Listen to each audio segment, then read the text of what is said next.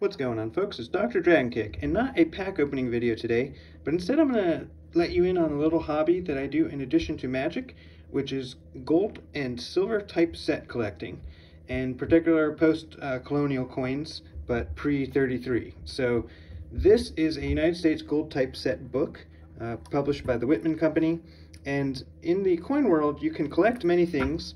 A lot of people will pick a particular denomination, like a US quarter or the silver dollar or a penny, and then they'll try to get one copy of each coin and each mint mark from a span of time. Now in typeset collecting, what we're trying to do is just get one copy of each design of coin over a span of time. So one copy of each type of coin over a span of time. Here you can see $1 denominated coins. These are $2.50. We even have a $3 US gold coin, $5 US gold coins, and then moving to the second page here, you got some $10 coins, which are getting larger in size, more gold content, and then $20 coins, including this St. Gaudens, which is arguably the most beautiful and famous of all the US coins. So this book I'm trying to fill out in a state of coin that are called almost uncirculated to mint state coins. In the magic world, that'd be BGS 8.5 to 10 coins. In the coin world, I'm looking at AU 55 to MS 70 coins, which, you know, at that MS 70 for how old these are, that would almost be impossible. But today I'm going to focus on this Liberty dollar coin. Now this is the first and smallest in circumference of coin. This was from 1849, minted from 1849 to 1854. And there are a good amount of copies of different years. I think 1853 had like 4 million. This is an 1852 coin, so it's a lot more rare. And we'll talk a little bit about it. So in 1849, if you go back in history, there was the California gold rush taking place, and essentially there was a huge influx of gold that came to the US Mint. So the Mint decided to come out with two new denominations, a $1 denomination and then a honkin' $20 denomination, which is almost a full ounce of gold. The $1 denominations, they would eventually come in three different types. They'd come in the first type on the top, the Liberty head. Then they would come into the type 2 princess head with a small head, like a skinnier neck, and then this type 3 princess head with a thicker neck. All of them have Liberty in the coronet, or in this case their headdresses, because they're Indians. And sometimes it's hard to see, especially because they're so small and I can't focus. But for the sake of this video, I'm going to focus on this first Liberty head. I will say that if you put them side by side, you can notice that without doing any like angles or having one higher than the other, the type 2 and 3 seem to be larger than the type 1 by a little bit. They are actually the same amount of gold. There's 1.7 ounces, 1.7 ounces, 1.7 grams of gold in each one. The type 1 is a little bit thicker than the type 2 and type 3. That's why the circumference is smaller. So there is 0.90 fineness of the gold. That means there's 10% copper, other alloy, palladium, silver, whatever it is. Generally when it's full copper, you're going to see a rosy color. These are relatively goldy, so they have some type of whitening agent in there.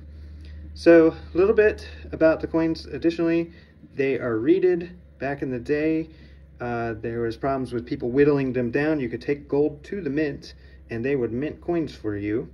And so you know, by keeping them reeded, you could keep people from whittling down little pieces of gold, just slivers of gold and silver. And people have been doing that for thousands of years. So that wasn't anything new. This particular coin, there are a couple varieties to look out for. So the first thing you might notice on the back, there is a wreath, and the wreath in this case looks like it almost touches that $1 at the top. Some of the wreaths are what are called open wreaths, and you can see the word America and the word United. The wreath might only go up to about the D and the A on the other side, and that's just called an open wreath. The premiums are dependent on a lot of things. So Philadelphia was the main mint of these coins. However, Charlotte, Dahlonega, New Orleans, and even in 1854, the last year, there was some San Francisco minted Liberty heads. So is a lot of different mints made these coins. And some of those old mints, New Orleans, Charlotte, and Dahlonega, those were all shut down during the Confederate, well, it was Confederate like land, so it was shut down during the Civil War. And so you'll find that people prefer those type of coins, and they can get quite pricey. What else to say about this coin? So the other thing, in addition to the open wreaths, the first year there's an L and a no L variety. You can look what I'm talking about for that. But some of the 5s are minted. Let's see if I can zoom in on this one. Some of the 5s are, just hold it steady there, are like slanted compared to the other numbers. So this one's like a little more slanted. They're slanted and they are upright. Not sure how much of a difference in premium they have. I will show on my Type 3. I have a copy of both of them. But in the end, with this coin, how small it is, the things that matter are the details here. So the stars, you know, you got 13 stars for the original 13 colonies. You have a good hair, like you can see many different waves in her hair. The top of this one you could see should have a little bit more, but it's not a perfect coin. It looks like it was actually struck through a little bit near the nose, because it kind of like has a little bubble. But overall, this is an XF to an AU coin. Likely cleaned, but we'll talk about that later. So the back, it is probably more XF.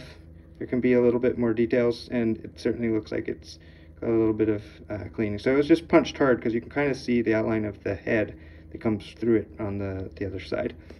But yeah, if you like this type of thing, definitely subscribe. I'm going to make a video for each of the coins in this gold type set and talk over the varieties. If you got questions, I love talking about it and researching. So if you need support on things, like, definitely let me know. And then if you like just the pack videos for Magic, I'm going to be putting those out. There will still come once in a while, but there will be about 20 of these gold videos. So anyhow, hope you enjoyed, learned a little bit. Take good care. Till next time. Almost forgot the most important part is putting it inside of the book. Okay, and that is the first in the series.